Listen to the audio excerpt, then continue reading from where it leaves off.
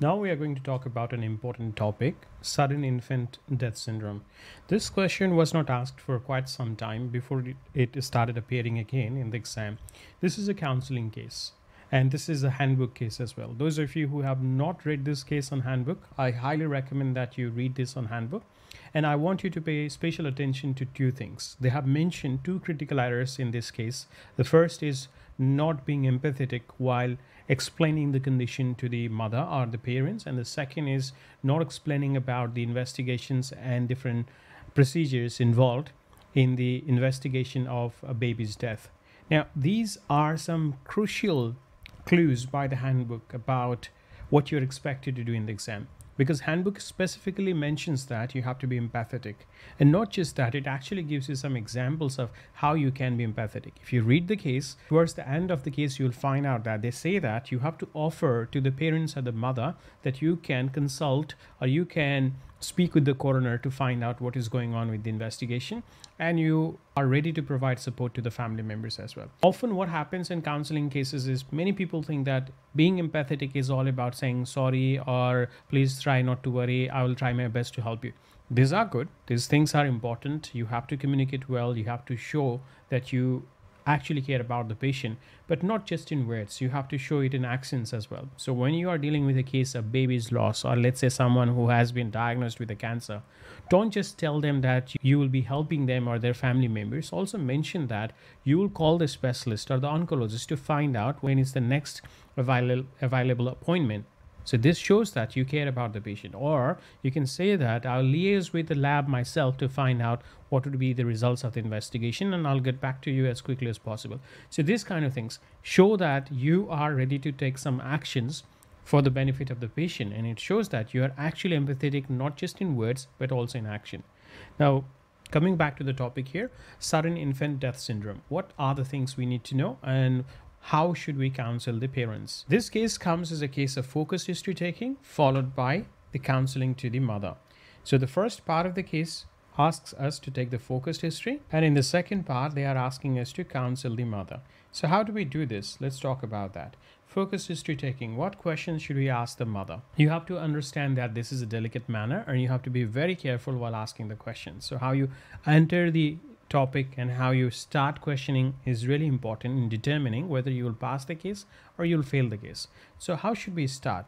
As usual, we will use Iowa. We'll introduce ourselves, and we will not ask open-ended questions here because we already know that this is a case of sudden infant death syndrome. So what we can do in the open-ended question part is we can tell the mother that I'm really sorry about your loss. I can understand that you might be feeling quite stressed or emotionally overwhelmed. However, I will try my best to help you or the family members as needed. And before I answer some of your questions, would it be all right if I ask you a few things about whatever is the name of the baby?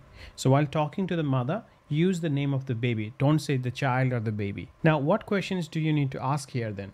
The questions you can ask here are, start by first asking about the age of the baby. You know that SIDS is more likely to happen between 2 to 4 months. So you start by asking about the age of the baby first. And that way what happens is you will get an idea about the developmental stage of the baby. Generally, the reason it happens between 2 to 4 months is because this is the time at which the babies start turning from their back to their front. So this is the reason why it is hypothesized that this ability of the baby to turn from back to the front is perhaps responsible for the suffocation of the baby, although this has not been proven.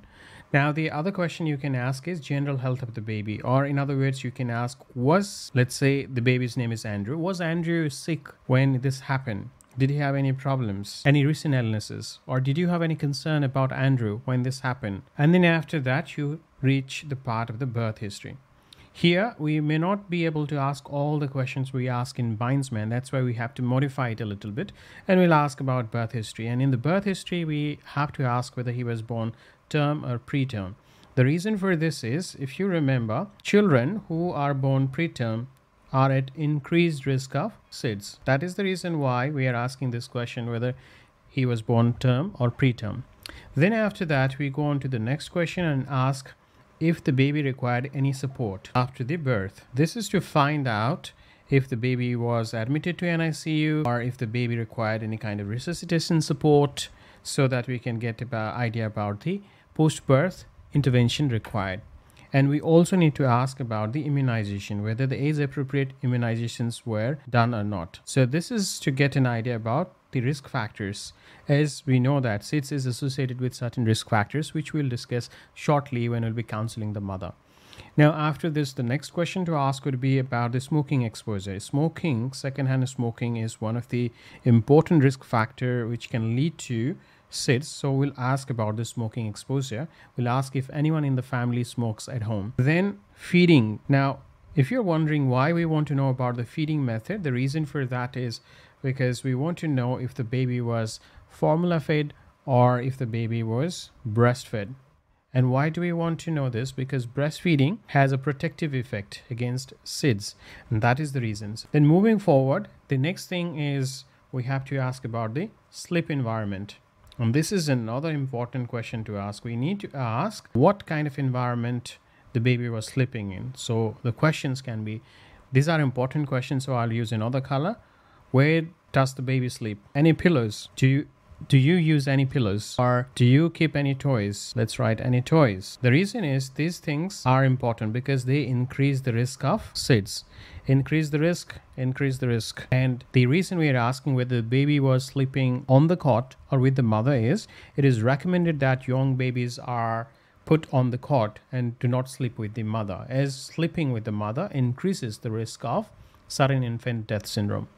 So these are some important questions that we'll have to later on use in our counseling as well, to tell the mother about what are the risky behaviors and what are the safe behaviors, so that it can be avoided in the future. Then after that, the other questions we can ask is temperature. This is another important point. And why it is important? Because what we know about the temperature is warm temperature is protective, but if it is overheated, then it can increase the risk. Overheated increases the risk. That's why we want to know what is the temperature of the room where the baby sleeps. And we can also ask about swaddling, or how the baby is wrapped on a piece of cloth, to find out if it is done properly or not, so that we can include that as one of the important points in our counseling. The last important point that we can ask here is the family history. And in the family history, we want to ask if there is any family history of SIDS or not, as having SIDS in the family increases the risk of subsequent SIDS. Now, this is not related to our question here, but recently one of the researchers in Australia has found that if there is increased level of butyrylcholine, that increases the risk of SIDS. And this discovery has tremendous impact on how SIDS will be managed in the future. So anyone with a high risk perhaps will be screened for the level of butyrylcholine. And these kind of questions that we are asking right now, we can proactively tell the parents beforehand. However, this is not yet the case in Australia. This is still not part of the policy, but something good for us to know for the future. Now, this is the history taking part. So we have asked all the relevant questions, and I don't think we'll have enough time to ask more than these questions. Just to go through these questions one more time so that I can highlight the key information. We have to ask about maturity of the baby, because preterm babies are more likely to have SIDS. We have to ask about the smoking exposure, as smoking increases the risk of SIDS. We have to ask about feeding method, because breastfeeding protects babies against SIDS. We have to ask about sleep environment, because sleeping with the parents increases the risk, but sleeping separately reduces the risk. Using any pillows or any toys in the cot increases the risk. Temperature is important because overheated rooms increase the risk of SIDS. So these are some of the association we have found with SIDS. So we have asked all these questions. Now is the time to counsel the mother. Now, before you start the counseling, thank the mother for all the information she has provided, and tell her that I know that this is perhaps a really overwhelming moment for you, but there are a few things I think I should tell you. If at any time you feel like you don't want me to go in details, please let me know. And then once the mother feels comfortable, then you can proceed. So you can ask the mother, are you happy to proceed with the discussion now? Should I continue talking about it now? So in between, this gives you an opportunity to engage in discussion with the mother, and that is really important in counseling cases. Moving forward with the case itself, what are the things we must tell the mother now? Now, the important things here is we first start by talking about SIDS, sudden infant death syndrome. What is it? It is a condition where the babies suddenly die. We do not know what is the reason We do not know what is the reason it happens, but there have been several factors which have played either the protective role or can increase the risk of SIDS. So first we have told the mother what is SIDS. Then after that we tell her what are the factors that can increase the risk or reduce the risk, so causes. So we have to make it clear to the mother that cause is unclear. We do not know why it happens. However, what we have seen is there are several factors which increase the risk and there are factors which reduce the risk, which are protective against sudden infant death syndrome. So let's talk about these factors. Basically, if anyone smokes at home, let's talk about those things in red color. Any smoking increases the risk. Toys, soft bedding, they increase the risk. Co-sleeping with the baby increases the risk. And increased temperature of the room also increase the risk. What are the factors that reduce the risk? Not doing any of these things, of course, reduce the risk. On top of it, the other things are breastfeeding, reduces the risk. Immunization or vaccination, reduce the risk. Separate sleeping or sleeping on a separate cot reduces the risk.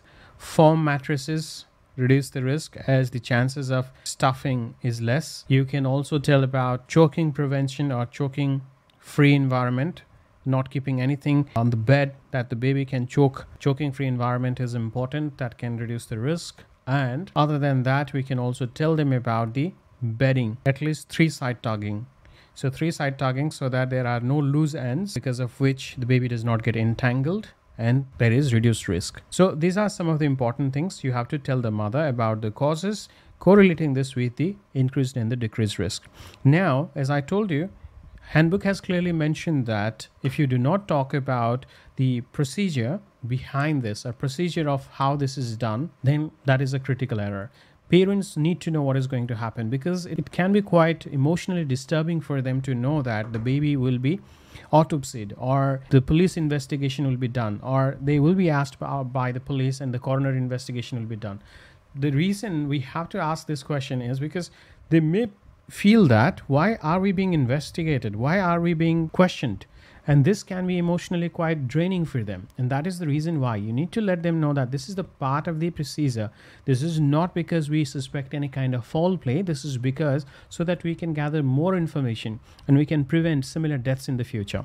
And that becomes actually quite helpful for the parents, for the family members to know. That is the reason we have to tell this. If you miss this, you will definitely fail the case. Because in the exam, they will tell you that the baby has had some kind of upper respiratory tract infection, they had flu or something. So you have to tell them that Andrew's condition was not the reason for this.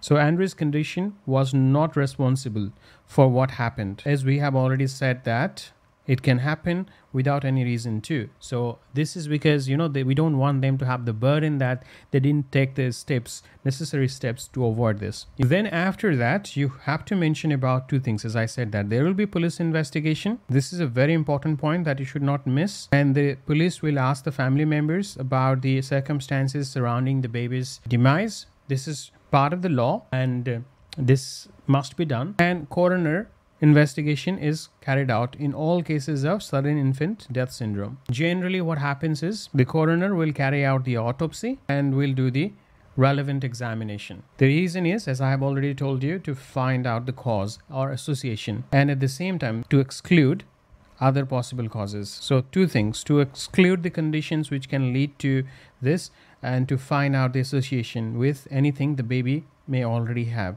so that this can help in the future to avoid similar problems. Now, offer the mother the help that if you or your family members need any support, please get in touch. We'll be more than happy to provide you with any kind of help. There is help available for everyone.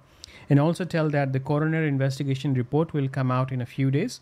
I can get the result for you if you want, or otherwise the coroner's office will contact you at a later date. And you also need to tell that coroner will decide if any inquest needs to be held or not. Or in other words, the coroner will decide if it has to be formally investigated or not. Let them know that this is generally not necessary in case of SIDS, but this is the part of the procedure. So to summarize this thing, because this is an important part, let me create a timeline here. So what happens is, first the police comes and will ask all the family members who are involved in the child's care about the circumstances surrounding the baby. So police interview will be the first part. Then second part will be the coroner investigation. Third part, or you can say the part of coroner investigation, will be the autopsy of the baby, so that they can find out if the death was because of something else, or if there are any association that can be established to know about the causes of SIDS. And the report of the coroner will be available after some time. You can get the report, or the coroner office may call them, and they will decide whether the inquest is needed or not. So these are some of the important things about sudden infant death syndrome. The first part of the question is about the focus history taking, and the second part is about counseling the mother. While counseling the mother, important things are, you have to tell what SIDS is, you have to tell what are the protective factors and what are the risk factors for SIDS, so that they know how to avoid it in the future. Then you have to know about the legal aspect of this case, telling them that they will be asked questions by the police, not because they are suspecting anything, but this is part of the legal proceeding. Coroner investigation will be held, autopsy will be done, and they will be notified by the coroner office at a later date. But if they want, then you can get the information from the coroner, and help is available for them, so that you sound empathetic and you have done something empathetic for them. So this is about SIDS. If you have any questions, please let me know in the comments. Thank you.